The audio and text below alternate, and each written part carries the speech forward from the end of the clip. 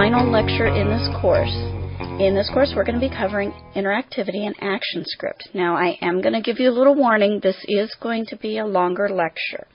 We have a lot to cover. Now, as far as interactivity, most of you know that the primary way of user interaction on a web page is through hyperlinks. Your navigation is a series of hyperlinks, and this moves people through the site. It can also link them outside of the site to other sites. The primary way for user interaction in Flash, however, is through ActionScript, and this is what we're going to be talking about in this lecture. So what is ActionScript? Well, ActionScript is a really powerful object-oriented programming language that signifies an important step in the evolution of the capabilities of Flash.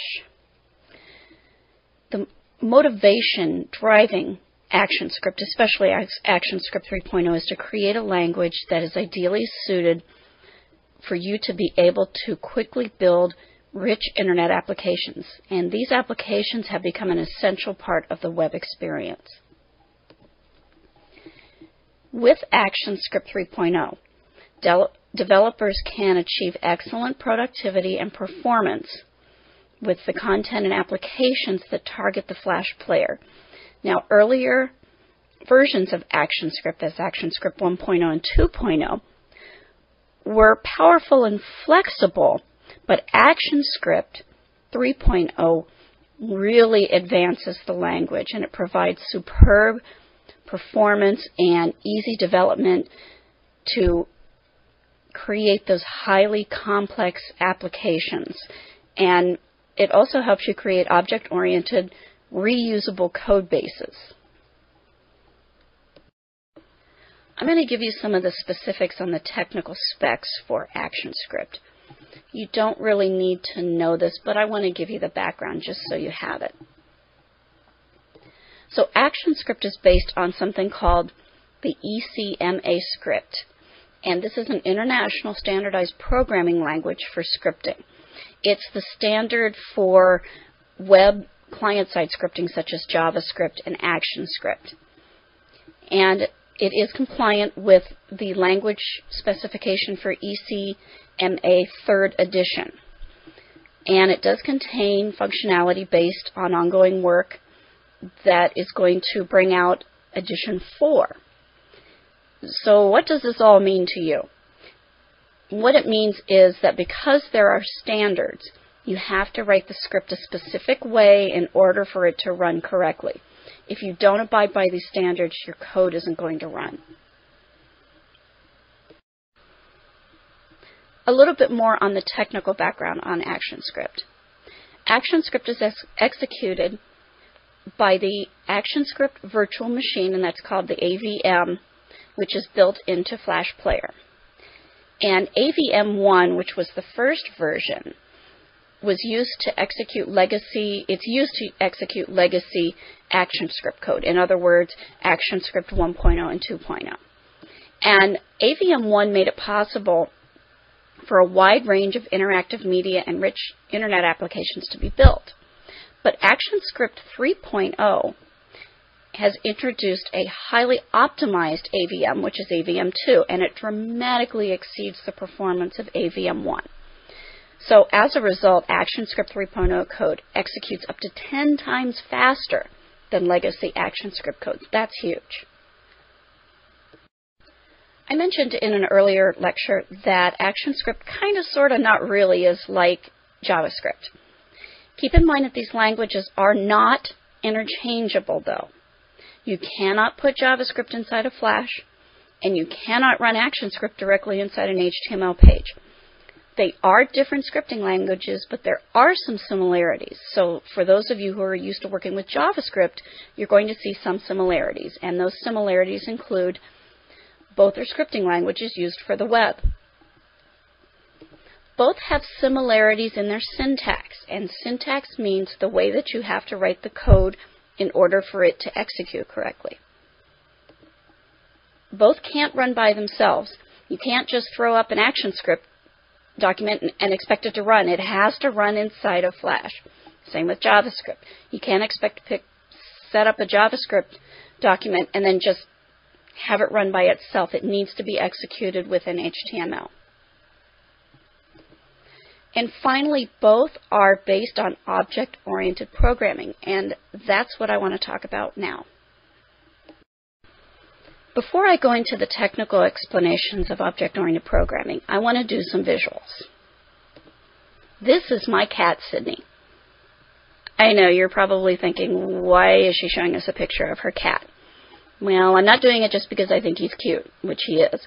There is a point to this, and it's going to make sense in a minute.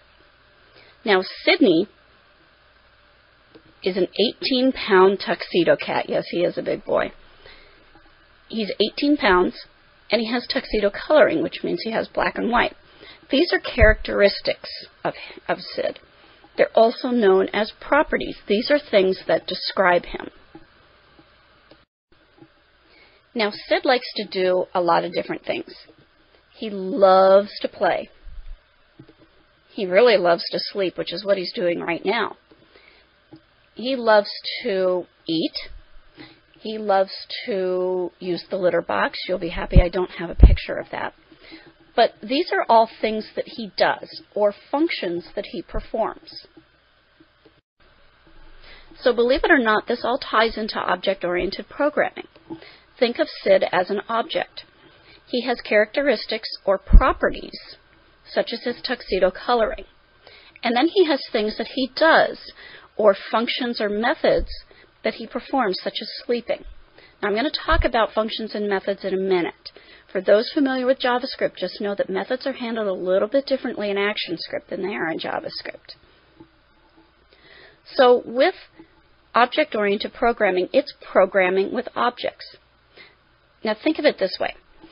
Your program in object-oriented programming is a sentence, and the objects are the nouns, the properties are the adjectives, and the functions are the verbs.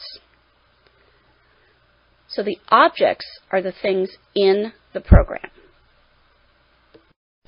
With object-oriented programming, objects go from more general to more specific. So for example, if I were to say that Sid is a tuxedo cat and I wanted to write that in the syntax of object-oriented programming, I would write cat, period, tuxedo. Notice that the different things are separated by periods. So it goes from general cat to specific tuxedo, or one of his properties. If you were to write some code where a user was going to input their name, one of the fields you could have is person.firstname. So person, who is the object, and first name is something more specific. It's a property, which is their first name. I mentioned functions a few slides ago, and functions are blocks of code that carry out specific tasks, and they can be reused in your program. And actually, functions in ActionScript 3.0 are objects themselves. Functions really are an indispensable part of programming because they wrap code into blocks that can be executed only when needed. They also allow code blocks to be reused and edited efficiently without having to copy and paste and edit repeatedly. Without functions, all of the code would be executed in a linear progression from start to finish, and the edits would require changes to every single occurrence of any repeated code, so it really does save you time. I mentioned that functions are really objects. And when you're creating a function, you're creating an object that can be passed as a parameter to another function. And a parameter is data that a function requires to be passed. And also, when you're creating a function, you're creating an object that has properties and methods attached to it. Now, a note about methods, and I mentioned this before about those who know about JavaScript. Methods are treated a little differently.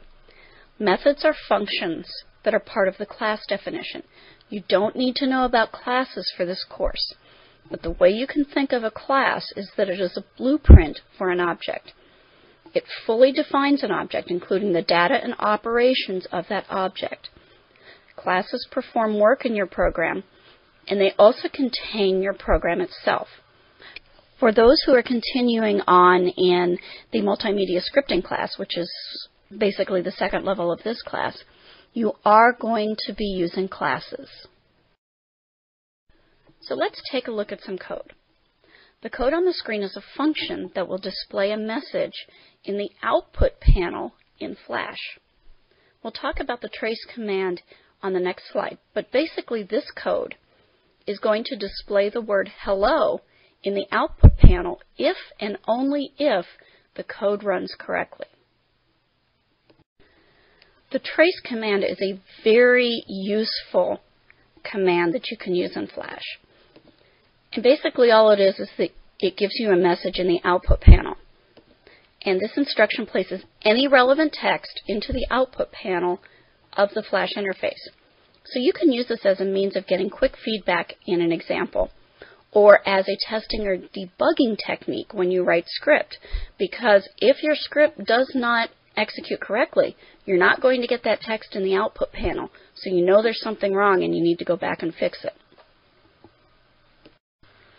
I mentioned that object-oriented programming had a specific syntax. An ActionScript has its own syntax. And syntax means the way in which the code has to be written in order for it to be valid and for it to work correctly. So I want to go over some of the essentials that you need in order to make sure that your code is as valid as possible. The first is the semicolon. And you notice that on the function that we had a couple of slides ago, and I have that same function on the screen now. And a semicolon executes more than one instruction on a single line, and it's also used to indicate the end of a line.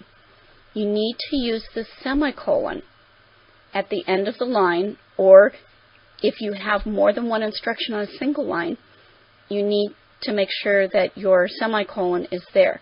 The semicolon basically tells ActionScript, okay, here's what I want you to do, end of that particular thing.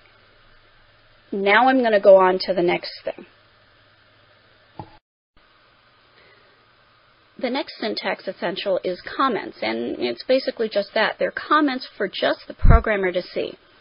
This is text that is not going to execute. ActionScript sees those two slashes and says, okay, this is just something that the programmer should be aware of, but this isn't actually going to show up in the code.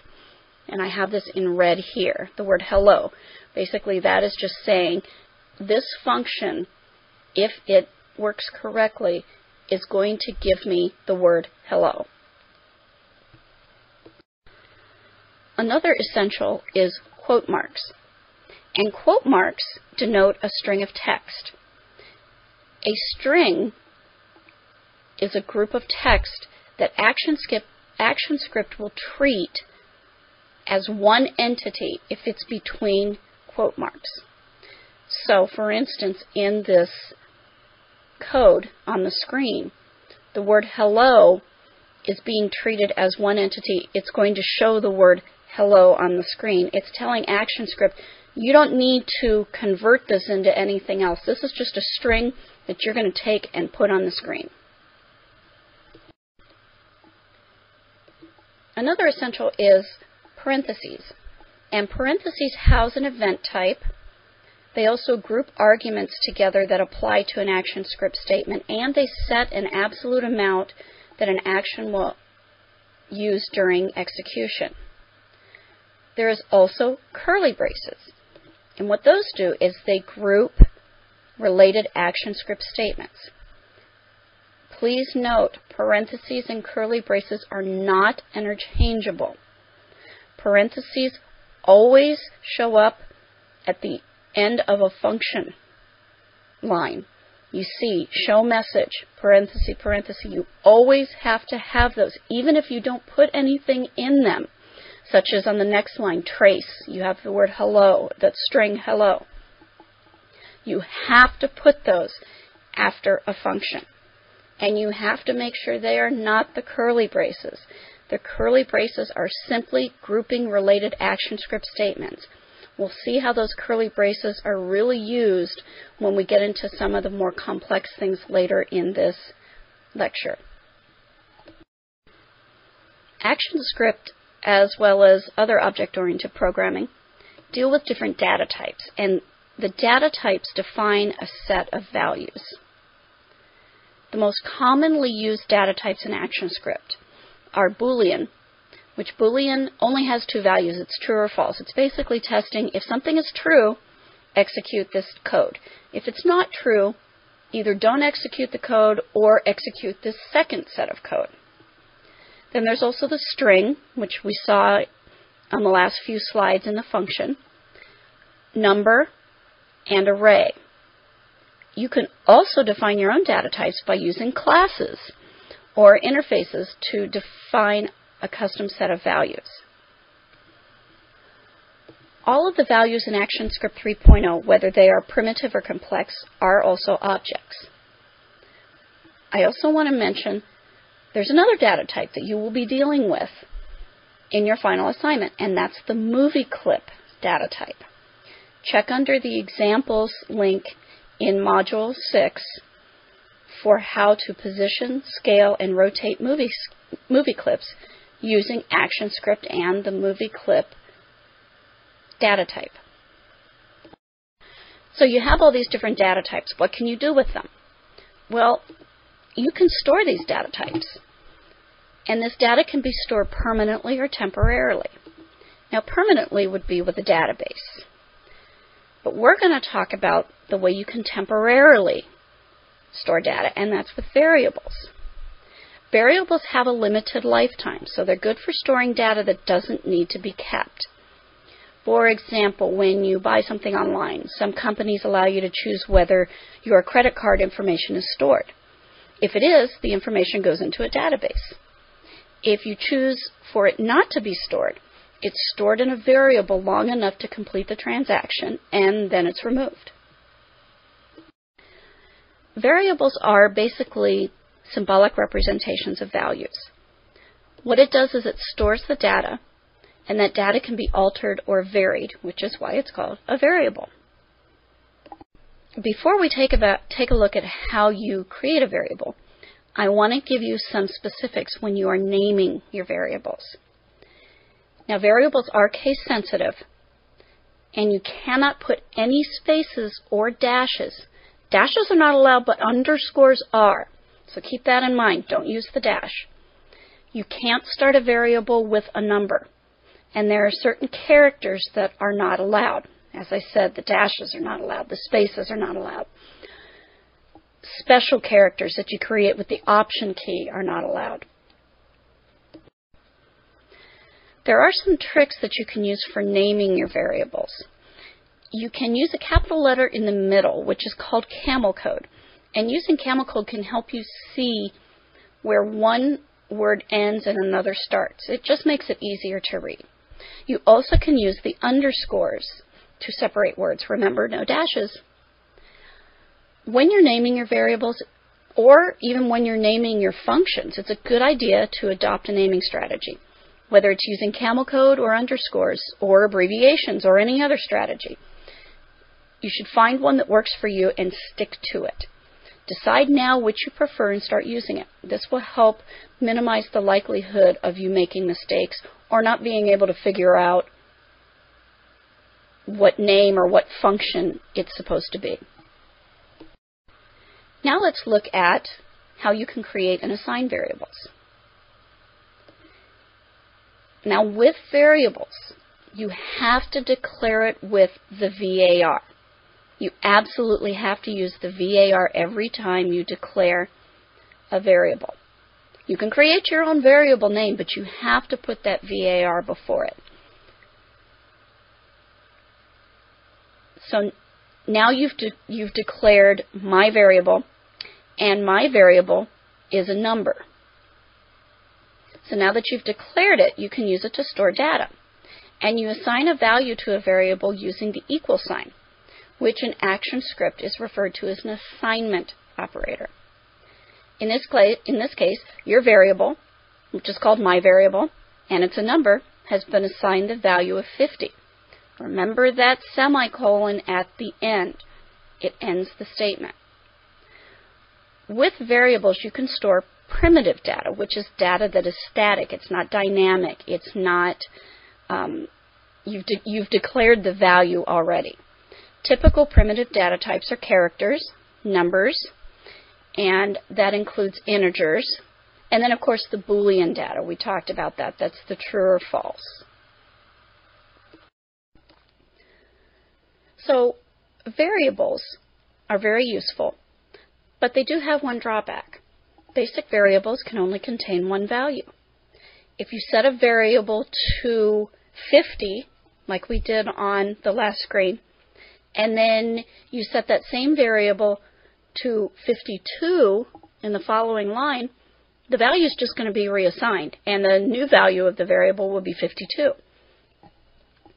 However, there are times when you need more than one variable to contain more than one value. Think of a hypothetical set of groceries, including 50 items. The